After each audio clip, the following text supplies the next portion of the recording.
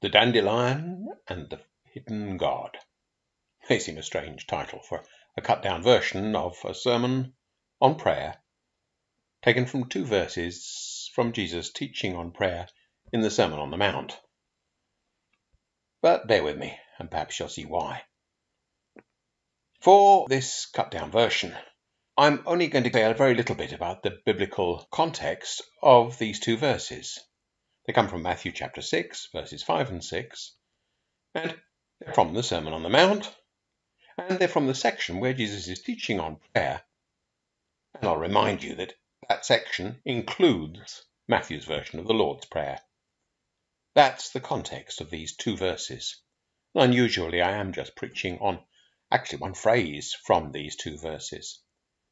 And in terms of the background of prayer, all I'll say in this cut-down version is that just about anyone who has ever prayed has both the experience of seeing prayer answered and believing God to be at work in his world as a response to prayer, but also the experience of seeing prayer seem unanswered and God seeming absent or hidden in this world. Those experiences, both of them, form the background to this cut-down sermon. Matthew chapter 6, verse 5. When you pray, you must not be like the hypocrites, for they love to stand and pray in the synagogues and at street corners, that they may be seen by others. Truly I say to you, they have received their reward. There's one kind of prayer. The prayer done so that people will see us praying. We all know about that kind of prayer, sadly. We spot it easily in others, and sometimes uncomfortably in ourselves. But then Jesus goes on in the next verse. But when you pray, go into your room and shut the door, and pray to your Father who is in secret, and your Father who sees in secret will reward you. There is a really strange phrase, your Father who is in secret. It seems out of place in the Bible, and especially out of place on the lips of Jesus. Jesus, the Son of God, speaks of your Father who is in secret. Of course, we don't like the idea of a God who is in secret. What we want is, like Moses, to see the walls of water on either side as we walk through, or like Elijah, to see the lightning bolt come down when we pray. We love the dramatic stories of powerful miracles that we keep telling to children in Sunday school over and over again. But Jesus was Jewish. And it's Jewish Jesus who says, your Father who is in secret.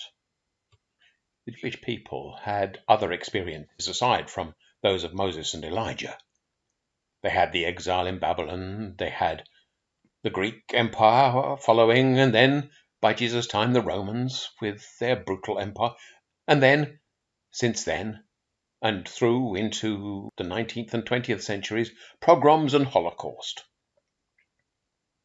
Jewish people know about the Father who is in secret, the hidden God, the God who seems absent. And once we begin to look for it, to notice it, the Bible is also full of stories, not just of the God who performs dramatic miracles, but also the God who is in secret. Think of the story of Joseph. It's a fairly dramatic story with plenty of big action. From brothers selling their brother into slavery, through the seducing woman who cries rape, imprisonment, saving Egypt.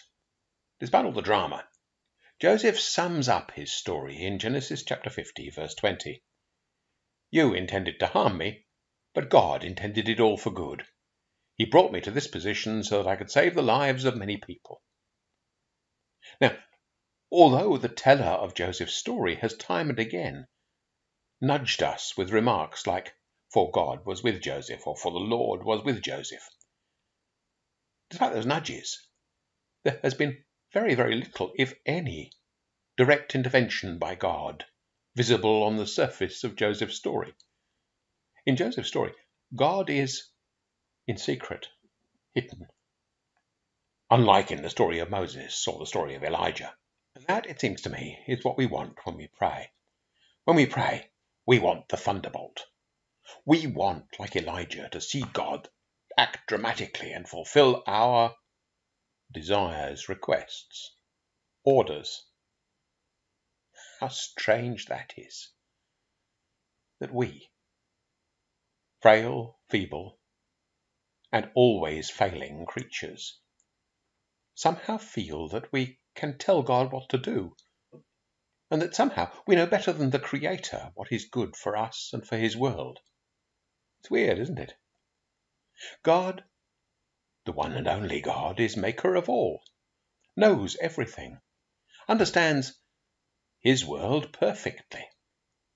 And yet we have the gall to think we know better than God what is needed. And when God doesn't reply to our prayers the way we want, we complain. And we say that God is hidden, invisible, inactive, absent. Sometimes God's answers to prayers are a bit like this dandelion poking up through the crack in the concrete. Small things, almost invisible things, but signs of something more.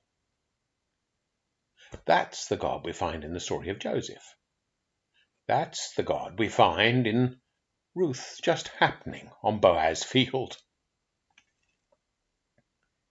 That's the God who is in secret, like the dandelion, growing in secret and breaking through the crack in the concrete.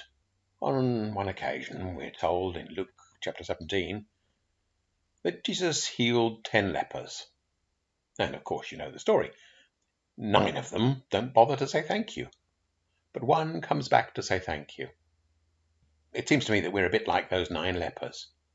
Not that we fail to say thank you when God acts, but that 9 out of 10 of us expect God to act the way we want, the way we tell God to.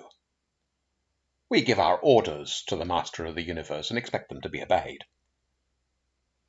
Perhaps, rather than that, our prayers should be not wishing God sent thunderbolts, but us looking around and listing and rejoicing in the dandelions.